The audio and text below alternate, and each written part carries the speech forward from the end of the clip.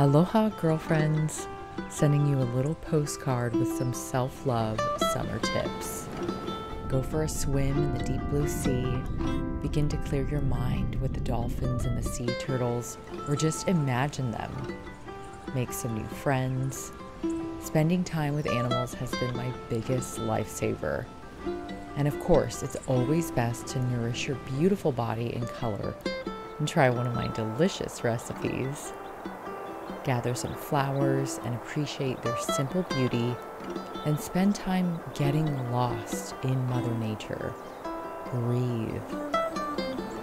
Lastly, I want you to get off of technology and remember what it was like to finish the last chapter of a real physical bound book.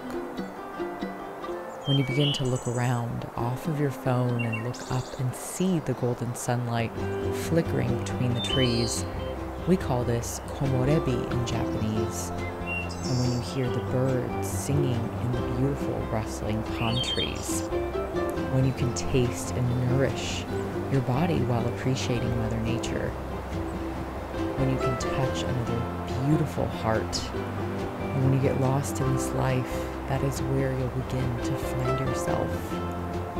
Life was never meant to be easy nor perfect. It was designed to challenge you and to keep you dreaming in vibrant colors. See you over the rainbow soon. With love and aloha, Candice Kumai.